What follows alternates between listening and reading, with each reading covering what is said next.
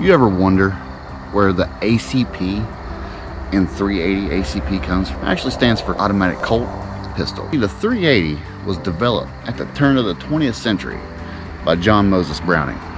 Of course it was. It was released to the public in 1908 along with a Colt 1908 safety hammerless. Now some people say the 380 doesn't have stopping power. Technically, stopping power is kind of a myth. What reality shows, it's all about shot placement. If you hit somebody in the heart, spine, or brain, it's an instant off. A lot of people are like, oh, the 45, the stopping power, that's why I carry the 40. Wrong. In World War II, when the Marines were fighting the Japanese, there's records of Japanese going on bonsai runs and taking multiple rounds to the chest from a 30-06. And even those big 30-06 rounds weren't enough to knock them down on their back.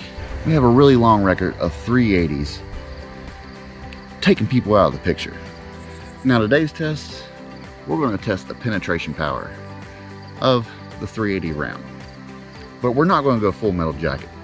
The rounds we're going to be using is the Hornady FTX. Now they're trucking along about 1,000 feet per second, which is pretty standard for a self-defense round. All right, let's get into the testing.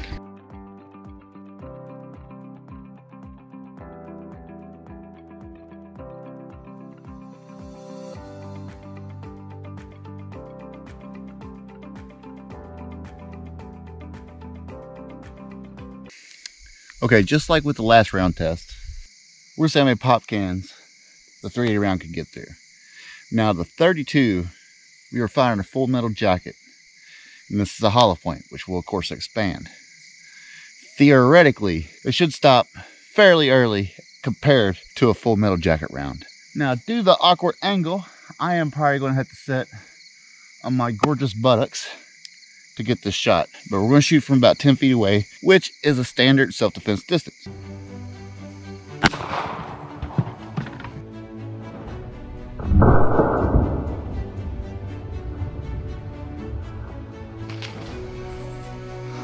Yeah, I got a little soaked. Let's see how many cans we went through. Okay, so it went through a total of 4 cans, which, to be honest, was about what I was expecting. I'm curious of how a full metal jacket round will do, but I don't have any with me. Okay, for this test, we have in the spout one of the Hornady FTX rounds, and followed by a full metal jacket. I believe that's arms core. Now, I'm thinking that this hollow point is not going to expand. So, I'm curious to see if the hollow point is going to have the same or more penetration power than the full metal jacket. Let's find out.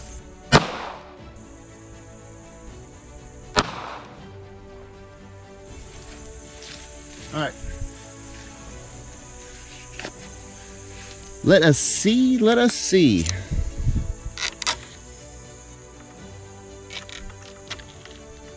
Board number 1. Hollow point still going, full metal jacket still going.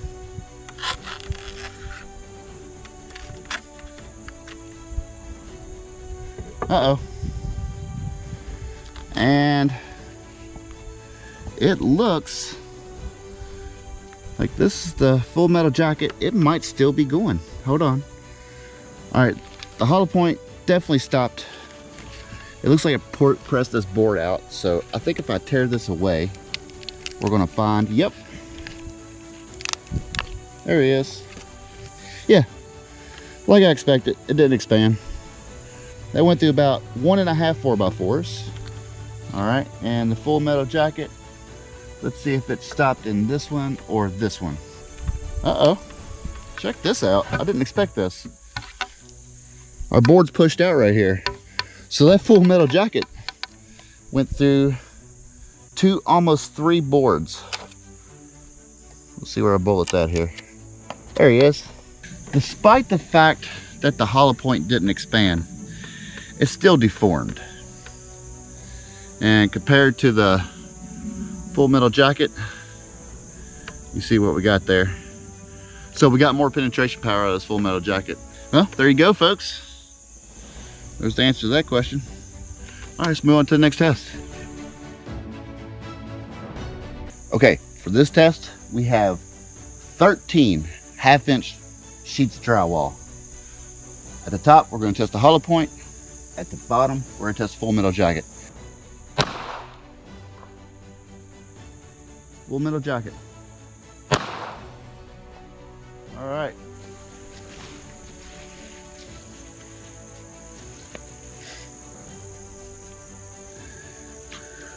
Both through layer 1, both through layer 2, 3, 4, 5, 6, 7. Okay, 7 layers. There is the hollow point. Again, it deformed, but it did not expand because it needs liquids. All right, 8 layers, 9 layers. Okay, hold on. All right. Okay, so it went all through all 13 layers and it bounced off of this 50-pound weight. So it kind of deformed it just a little bit. So here's the hollow point. We're stopped on, what was that, the 7th layer? Do you remember back with the 10mm video where we shot the ceramic plates? Well, that 10mm was able to bust through 4 ceramic plates. I wonder what this 380 will do. Let's find out. Uh-oh. It broke through 3 of the plates. The 4th one still stands. And look, here's parts of the bullet. There's the little plastic piece. And there are the lead chunks right there of the bullet. Now the bullet itself, who knows? But wow. I didn't expect it to go through 3 plates. Did you?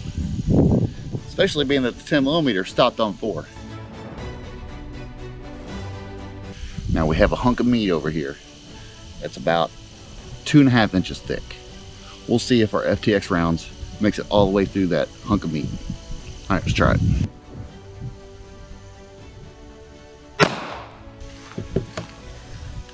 All right, it went all the way through, which I didn't think it was gonna have any trouble. Tore a big chunk of that wood out and then kept on going. Now we know bad guys aren't gonna dispose their bare meats. Usually there's bone, there's clothing, stuff like that that gets in the way.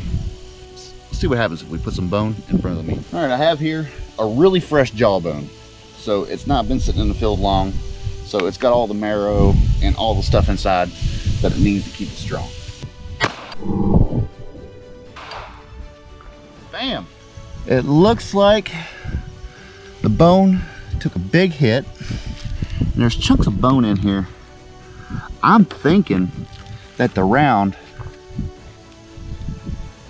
didn't make it all the way through. Now there's still lead chunks inside of this hunk of meat, but here's the round itself. There's a little plastic tip. You see that round mushroomed out. All the lead's gone. The lead's inside the meat, and I'm sure some of it flew off when it hit the bone. Now at this point, our 32 round blazed all the way through the bone and the meat. Let's say our bad guy here, Steve, has a denim jacket on. What kind of bad guys wear a denim jacket? Apparently you've never met Canadian Special Forces. Anyways, he's also got a cell phone in his pocket.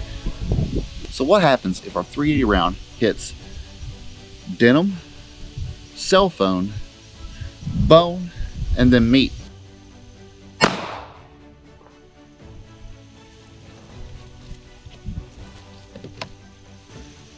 All right, it went through the denim, it went through the phone, through the bone, and into the meat. Oh, hold on. It looks like it might have flown all the way out. Look right here on the wood. There's a dent right there where the bullet hit. So that means the bullet's still in here. There it is, right there. Along with, oh, it's parts of cell phone. There's a red piece. There's the bullet. Right there. Now this time, unlike with the bone, when it hit that cell phone, it maintained its lead. So the lead didn't come flying out separate like it did with the first round. So, we know that the bullet can pass through cell phone, bone, Canadian body armor, and the meat, and still go in with enough force to put a big dent in this solid piece of wood. I just wonder if that wood wasn't there, what would happen? Oh!